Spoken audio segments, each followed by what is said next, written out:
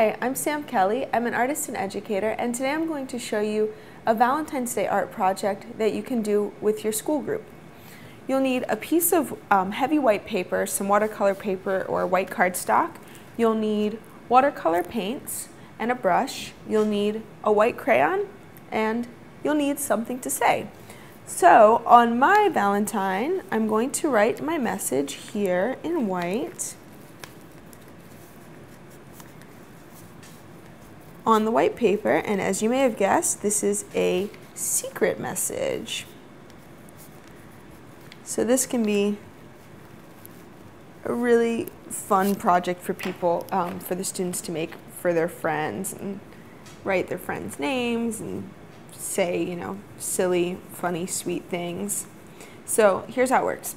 You write it on the white paper, fold it in half, cut it into a heart, and then once each person gets their Valentine, they should all have a set of watercolors. And I've got these fine artist watercolors, but just the plain school grade watercolors work perfectly for this project as well. So everybody should have their set of watercolors and begin painting onto their Valentine.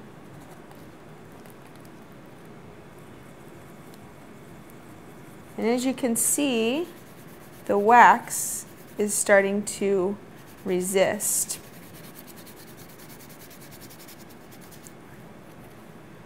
The water and the paint sort of pull away from that wax.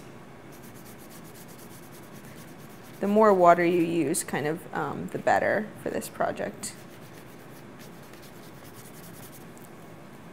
And the message that each child has written will be revealed. It's also a chance to make some abstract marks and just kind of have fun playing with paint.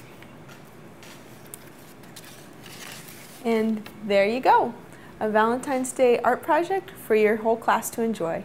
I'm Sam Kelly, thanks for joining me.